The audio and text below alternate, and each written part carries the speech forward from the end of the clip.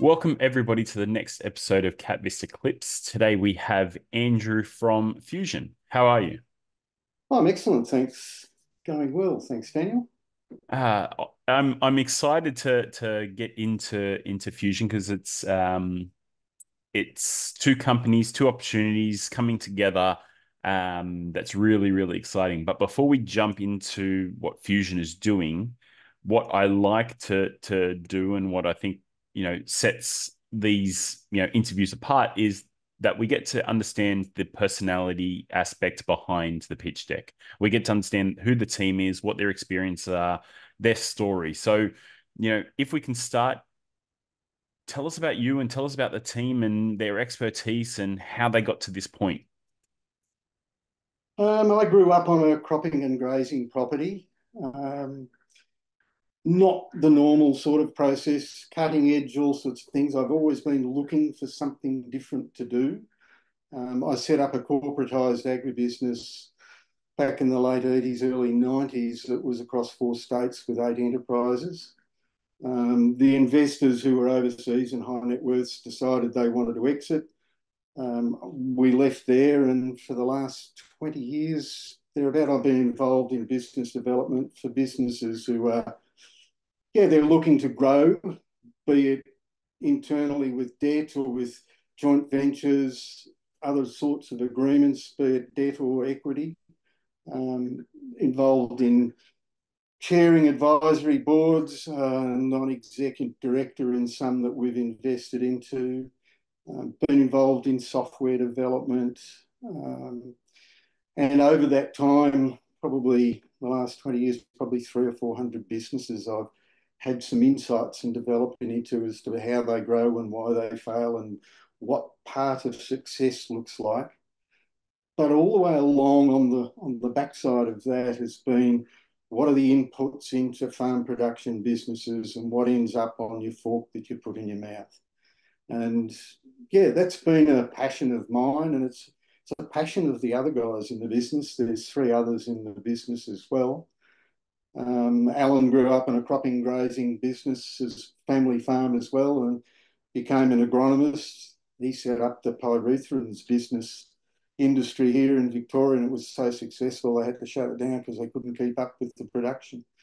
Which was an interesting insight, is that not much point producing a product if you haven't got an in market.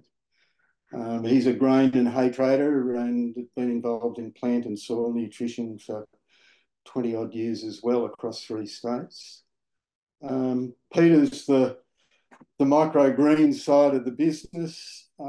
He originally grew up in a Greek restaurant business and travelled the world as a chef through Europe, came back to Australia, did a bit more, and then ran a $500,000 bird poultry business for a number of years. Got out of that and then has been producing microgreens for 7 years. John, an interesting character, has been involved in remote agriculture in Western Queensland. He was involved with international tourism, his family business of meat processing, and has been involved in sports management as well before starting his garlic business 10 years ago. So collectively, there's a very broad range of skills and understanding about food production, but why people buy and what they're looking for and how that market has shifted really very much since COVID. It's been an interesting way of looking at it. But passionate group of guys. I'm the common denominator in the sense that there were 2 businesses. I was involved with both of them.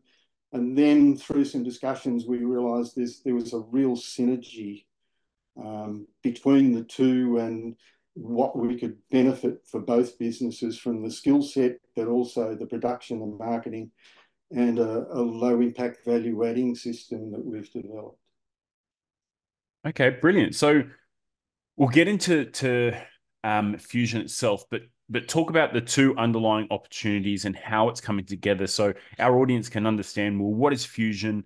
What does that mean, and what does it entail? Because there's essentially two businesses that are being merged, brought together.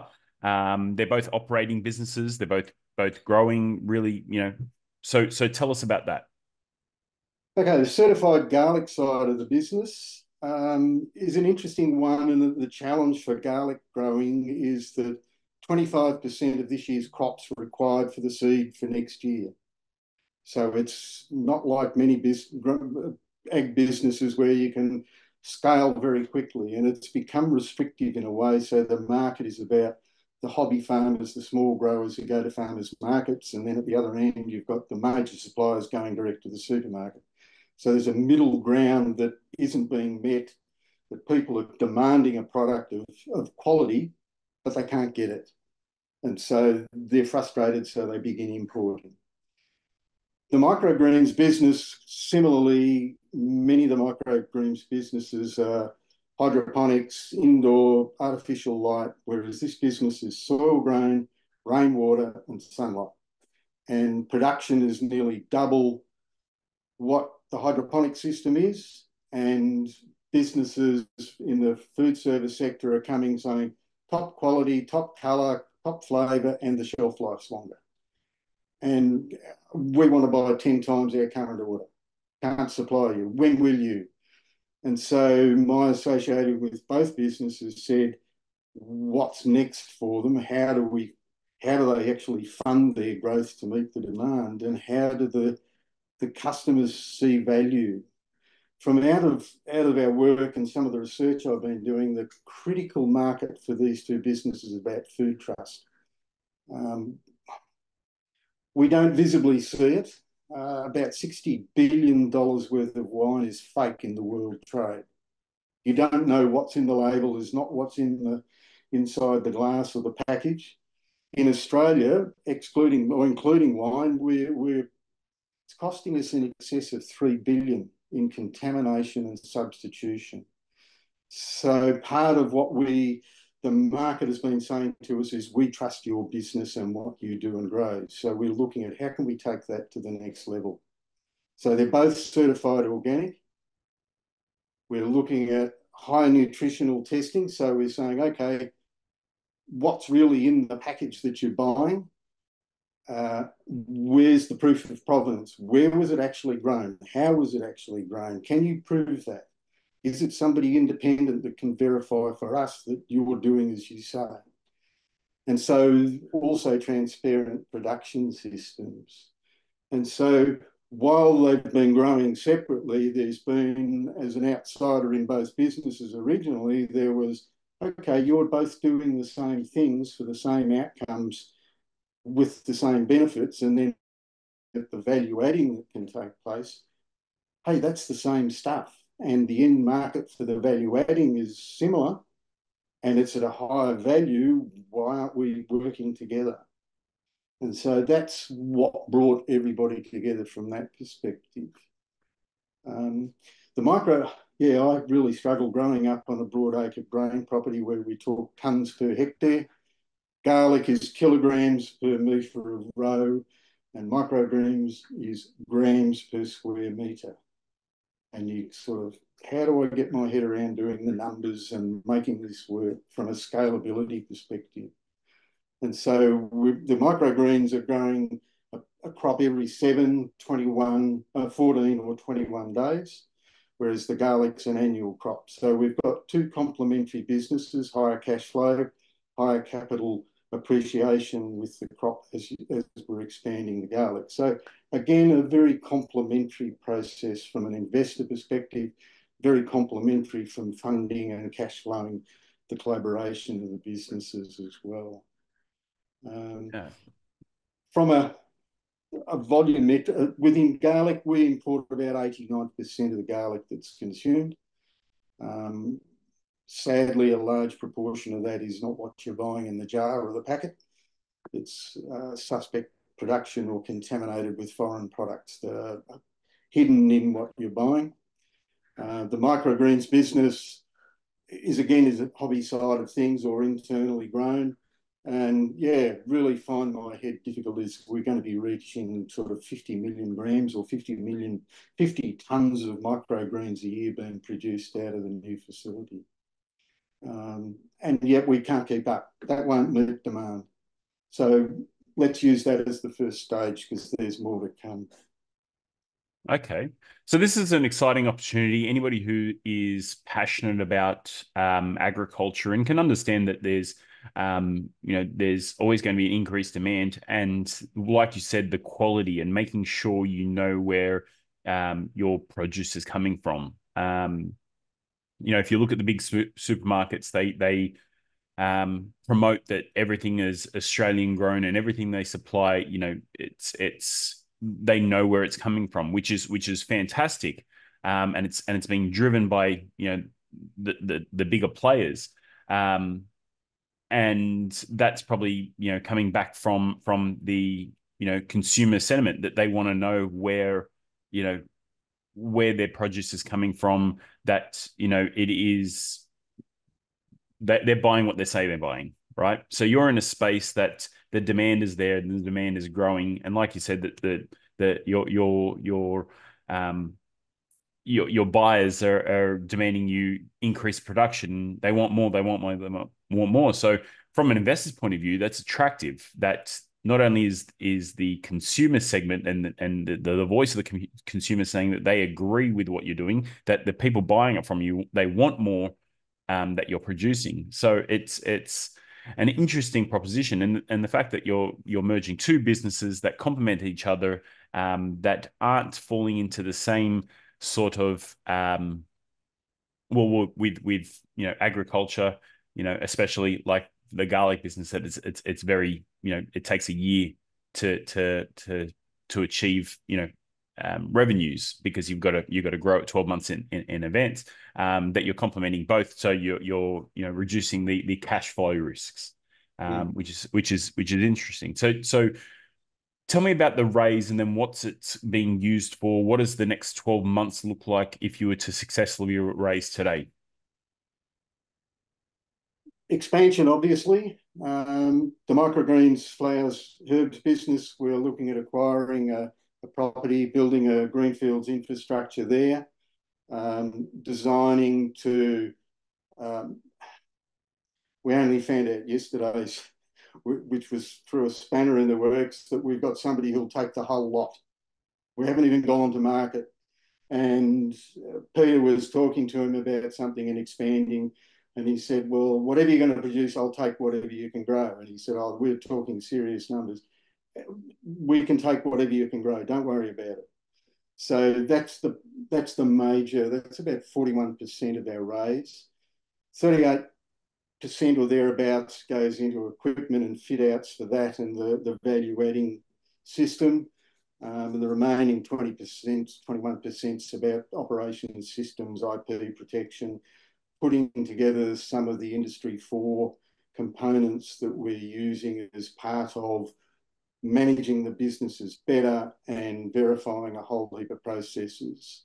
The microgreens business, we just did some calcs a couple of months ago that said we're going to produce something like 500 million data points of information. What are we going to do with it? Yeah, okay. So we're now talking to somebody in the AI sector saying, okay, yeah, we can analyze it. What do you want from it? How can you make better decisions? Similarly, but in a different scale, the same with the garlic operation as well. So yeah, some robotics coming in. So it's not just, if you like, people see organic ag as going back in history and time to doing something traditionally in the past. We've dragged that into the present, but we're also dragging in new technology to take that to people to gain better understanding of what we're doing. Go and buy your product, scan the codes, see who's grown it, where is it grown in, which state of Australia, whose farm, what did they produce, Yep. and learn a little bit about the product that's in the pack. And Yep. that's our differentiation, really, about that. We're independently certifying DNA as to where crops are grown, so that, yeah, I've had clients who've had food substituted with brilliant packaging in overseas markets, and they haven't even started harvesting their crop, and it's for sale. How do you prove that's not your product, and things Yep. like that? Yeah, Yep.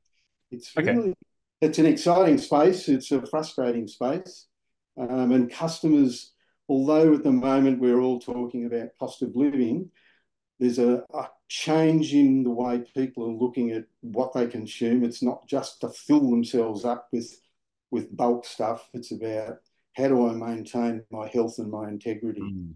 And so, yeah, that's part of, as I said, the food trust aspect. Yeah, yeah. Okay, so what's the number that you are raising? And then can you share some of the milestones about the businesses themselves? So, the growth figures, the revenues, that sort of thing.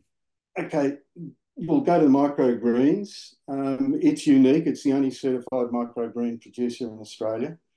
It's soil grown, it's using rainwater, and it's using sunlight. So there's no unnatural products. Production compared to the industry standards is nearly double. And even so, we still can't keep up with the production. So, yeah, it's a challenging space, and the frustration of phone calls constantly coming in. We want this. I want to double my order. No, I'll have 4 times that this week and 10 times in 6 weeks' time, please. Can't do it. How do we get over that? Um, I was involved. We had 2 chances at taking out other businesses, and they fell over for various reasons.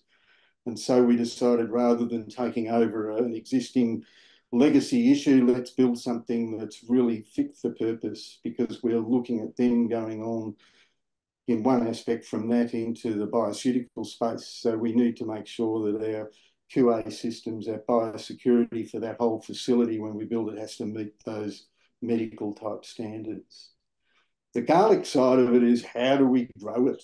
I mean, we could sell 250, 500 tons of it tomorrow, but how do we scale to that at a sensible pace, but at the same time still maintain the integrity? So we're not buying property. In that business, we're engaging with existing horticultural businesses. Here's the recipe. We'll monitor it. We'll look after it. We'll guarantee you a product sale at the end of your time growing for us. So, yes, different systems, different options as to where we go, but both of them are now going to be looking at doing the value adding side of the business will be in one facility, because they both use the same technologies and techniques that we've developed to take that to the market, food market for a start, before we've got some more R&D yet to do for the production for Mm. the bioceuticals, and engaging with a few international companies as to what we can do for them. And that goes back to, we've got all this proof of how we do things, how we grow things, what the nutritional profile is. Alan and I looked at one stage at a new horticultural crop, and we thought, it's only going to be available for 4 weeks. We're going to flood the market. No point. Can we freeze it? Loss of nutrition. What if we juice it? Oh, even more loss of nutrition. What if we powder it? Oh, it's just coloured, flavoured. It's got nothing in it.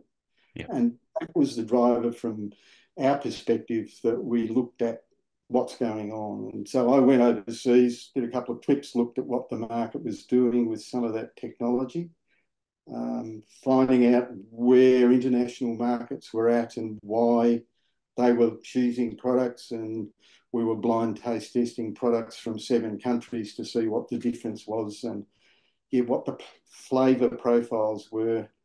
And it's like wine. I mean, you can grow the same variety of wine plant in different locations, you get a different outcome. Mm.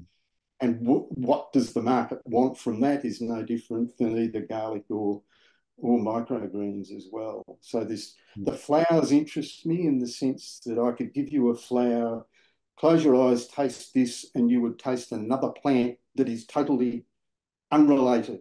It's a fruit, but you're tasting a plant. So we're looking at flavour, natural flavour profiles that we can produce for people in a similar way, at a similar value to something like saffron, what the market's paying for there. So, yeah, exciting for the growth side of things, yeah. Okay, brilliant. And then, yep, finally, how much are you raising? We're looking for 10 million for around 70% of the business. It's a different process from that perspective.